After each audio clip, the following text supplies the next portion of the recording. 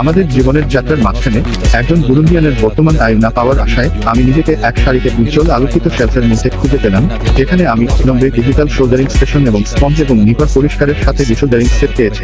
একে চুক্তি করার সচেতন অনেক নিশ্চিততার সাথে আমি মামলা নম্বর 666 রোলে জমা দিয়েছিলাম। মাঠে পড়ে থাকা একটি বীরের টিম তারা লুব্রিকেটেড পাথর তাদের একটি ব্যয়বহুল এবং এখনকার জন্য অকেত বিটে রূপান্তরিত করার জন্য অপেক্ষা করছে। সাধারণভাবে বৈদ্যুতিক এবং ইলেকট্রনিক সোল্ডারিং সঠিকভাবে করতে এটি গুরুত্বপূর্ণ। আপনি যে ধরনের সোল্ডারিং করছেন তার জন্য সঠিক শক্তি এবং তাপমাত্রা সহ একটি সোল্ডারিং আয়রন বেছে নিন। যদি তাপমাত্রা খুব বেশি হয় তবে আপনি ইলেকট্রনিক উপাদানগুলির ক্ষতি করার ঝুঁকিতে থাকবেন। যদি এটি খুব কম হয় তবে সোল্ডারটি সঠিকভাবে নাও লাগতে পারে। ঝালাই করা পৃষ্ঠতলগুলি পরিষ্কার এবং অক্সাইড এবং অন্যান্য অমেত মুক্ত কিনা তা পরীক্ষা করুন। সম্ভবত একটি ডিঅক্সিডাইজার দিয়ে পরিষ্কার করা যেতে পারে, যেমন ওয়েল্ডিং টেস্ট, যাকে ফ্ল্যাট টেস্টও বলা হয়। একটি ভালো মানের টিনের তার ব্যবহার করুন। সাধারণত 60% টিনের খাত সহ একটি ফ্ল্যাট ফোর সহ এবং সঠিক আকারের টিনের তারের ব্যাস অবশ্যই বৈদ্যুতিক বা ইলেকট্রনিক উপাদানগুলির আকার অনুসারে বেছে নিতে হবে। রং বিশেষত উজ্জ্বল হালকা ধূসর হওয়া উচিত, যা পৃষ্ঠের অক্সিডেশনের একটি ইঙ্গিত এবং তাই খাতের একটি ভালো মান। উপযুক্ত স্পঞ্জ দিয়ে টিনের অবশিষ্টাংশগুলি সরিয়ে সোল্ডারিং লোহার ডগা পরিষ্কার আছে কিনা তা পরীক্ষা করুন।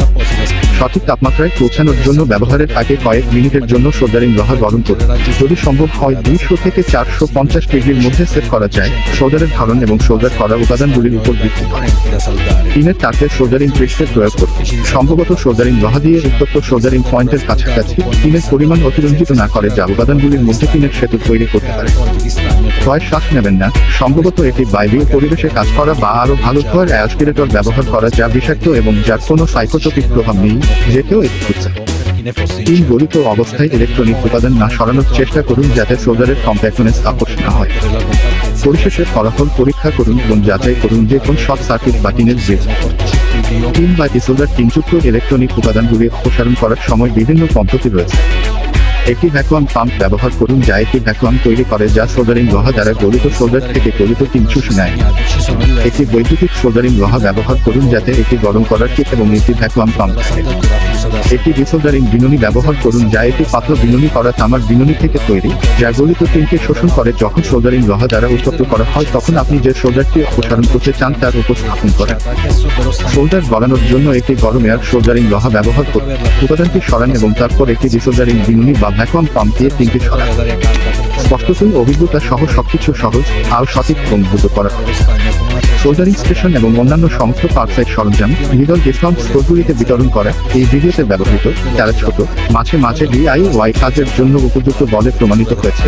বিশেষত সোল্ডারিং লোহার অংশগুলিতে সহজেই কাজ করার পর্যাপ্ত শক্তি রয়েছে।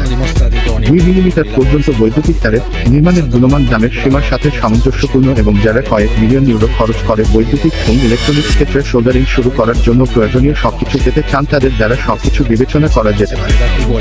এখন পর্যন্ত ভিডিওটি দেখার জন্য ধন্যবাদ। আমি আশা করি আমি সহায়ক এবং আনন্দদায়ক হয়েছি।